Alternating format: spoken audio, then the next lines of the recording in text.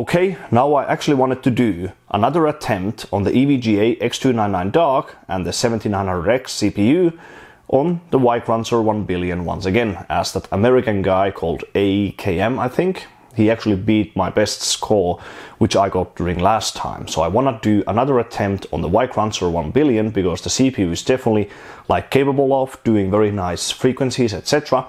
But now I'm actually using 4 individual dual rank Samsung BDI DDR4 memory sticks, so 64 gigabytes of memory in total. Dual rank is technically much better performing if the performance figures, so frequency and timings, are at the same range.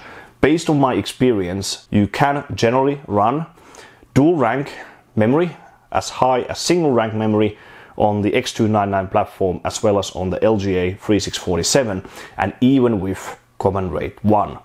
On these enthusiast sockets you can usually use command rate 1 just fine compared to the issues we had on the mainstream platform when we usually had to use command rate 2 and so on. So I want to try 4 sticks of dual rank Samsung BDI, and I also made some improvements on the operating system itself to get the efficiency a tiny bit better. So let's see what happens. Otherwise the system is exactly the same.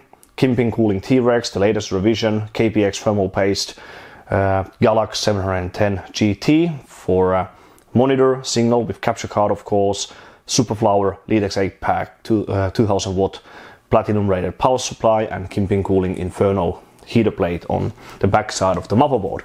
So we don't really need to push the CPU overly much. It's only about the memory, to be honest. So I'll start a relatively easy settings and we'll see what happens. So I'll keep cooling down the container and I will meet you again inside the operating system with the capture card like before.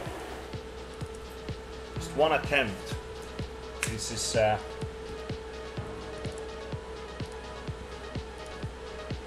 so you can see 64 gigabytes, 3800, 12, 11, 11, 26, command rate 1. So kind of shows you can run roughly the same stuff.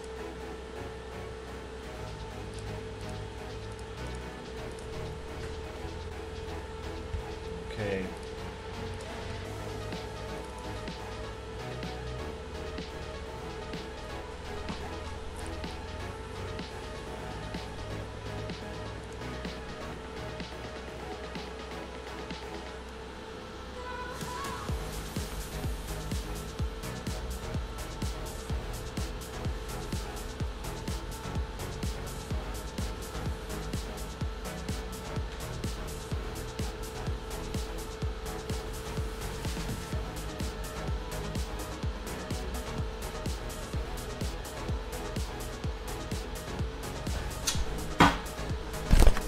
And that's already the new top score.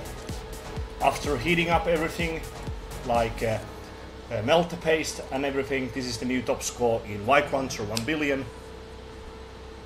with the 1700X, so 10 core category at 5.2 effective clock with dual rank memory at 3600. Pretty good. Max core temp 2 degrees, 5189 is the effective clock. I definitely want to try some more.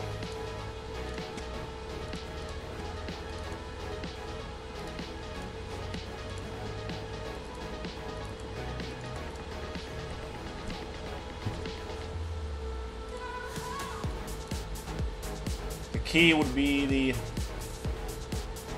memory though. I'm not really happy as it's only at 3600, but this kind of proves how good dual rank memory is compared to single rank.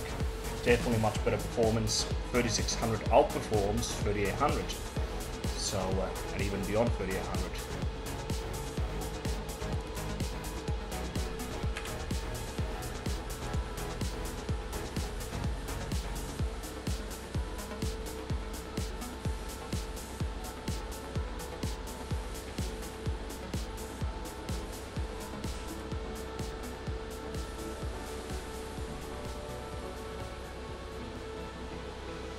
Listen, just give me a chance.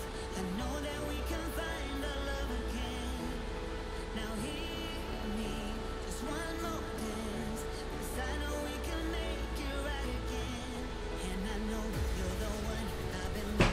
702.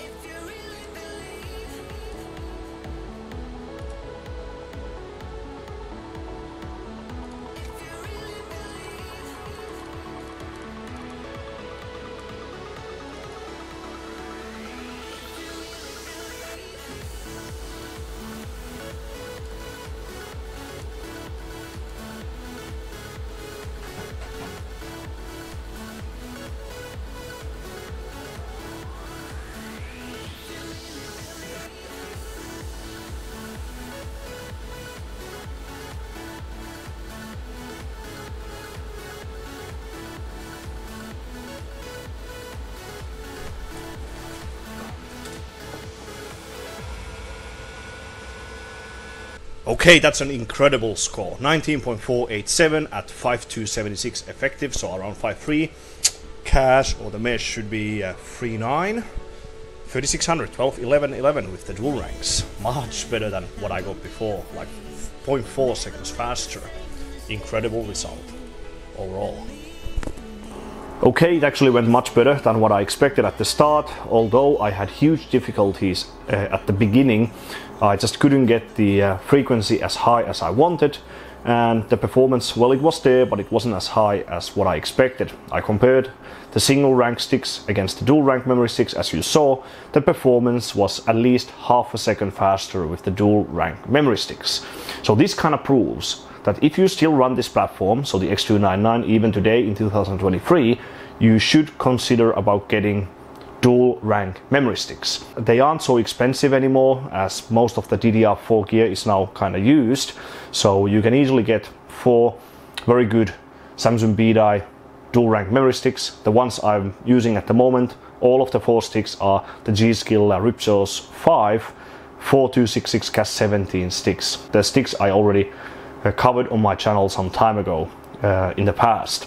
So these sticks are definitely awesome. I purchased extra kit from Sweden, so huge thanks to Eden for helping me with this memory. He actually advertised in the sale thread that these sticks are recommended by me, so it was kind of funny. I purchased DDR4 memory sticks that are supposedly recommended by me. But yeah, so many runs that were much better than my previous best run in the White Rancher 1 billion in the 10-core category. Huge result overall. I don't know what's the best result from AKM, if he still has better runs in his USB stick. We'll see what happens. So this will be it for now, I guess. I had some cracking issues during the session, what I didn't have that much on my previous session with the single rank memory sticks, so I definitely will be stopping right now because I don't want to waste too much LN2 on this stuff. I want to rerun the AMD Ryzen 7950X, and I have some old stuff I want to test as well. So I will definitely upload the scores on hwbot.org, so definitely check them out if you are interested in them, or well, in this one, because it's only one score. Please give me a thumbs up and subscribe to my channel. Maybe check out my Patreon page as well if you want to support my work. And yeah, thanks for watching one of my videos once again, and I will see you on the next one.